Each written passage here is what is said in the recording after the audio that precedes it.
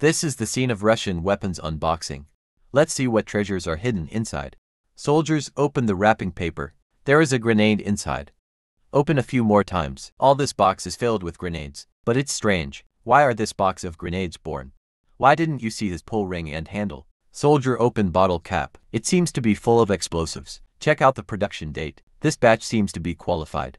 Keep opening this box. There is another thing that is not useful. It's the same box as this milk powder jar. It's covered with the hidden nature of the grenade. This hiddenness seems to be made of plastic. Pulling rings and handles. Looks bad quality. Put it in a try. It should be available this way.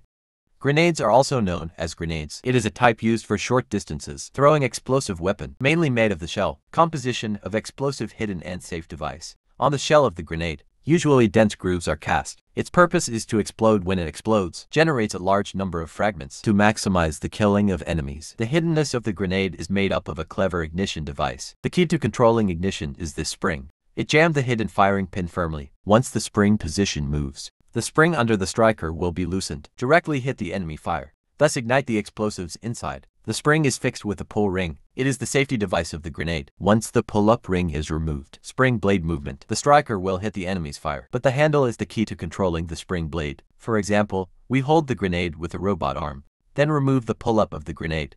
In this case, grenades won't explode anyway, because his handle has not been released yet. Only after removing the grenade's pulling ring. Also release his handle spring. Only then can the thrust be released. At this time, the striker immediately hits the enemy fire. He usually burns for 3 to 5 seconds. Then the main explosive was ignited. High pressure and shock waves generated by explosions smash the grenade shell and hit the target.